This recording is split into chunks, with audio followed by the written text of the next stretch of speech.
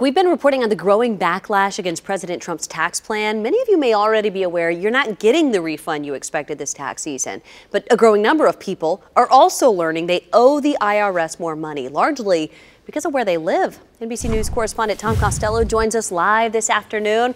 Hey, Tom, let's talk about it. What's one of the biggest changes in the new tax plan this year? People need to know.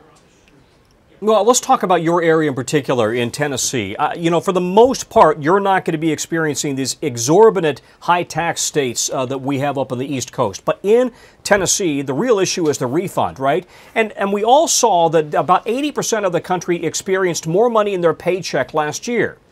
Or did you? Are you saying, wait a minute, I didn't see any more money in the paycheck?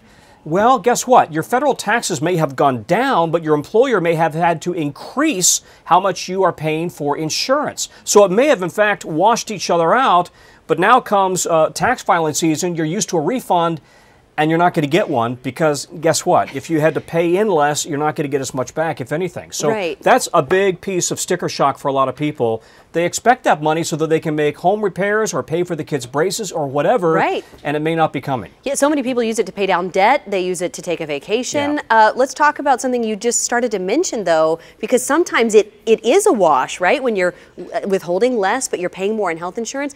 Did you find that people are actually paying more in taxes now with this change?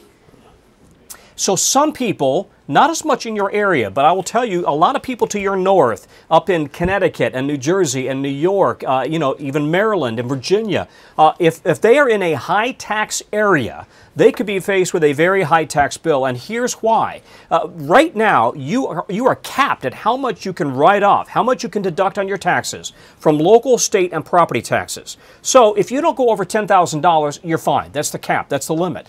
But guess what? In a lot of states, you are seeing property tax bills of $15,000, $20,000, and we're not talking on mansions. We're talking about really just modest ranch homes where they're spending that kind of money. So now they've got to come up with a balance and write the check. Anything over 10 grand, they have to write a check for. And for a lot of families, that is a real sticker shock. Oh, yeah. I mean, how many people just have that sitting around? Not many. Tom Costello, thanks so much for your live reporting. We know that you're going to have a full report coming up tonight at 5:30 on NBC Nightly News, specifically about this issue. It's coming up with Lester Holt in about an hour from now.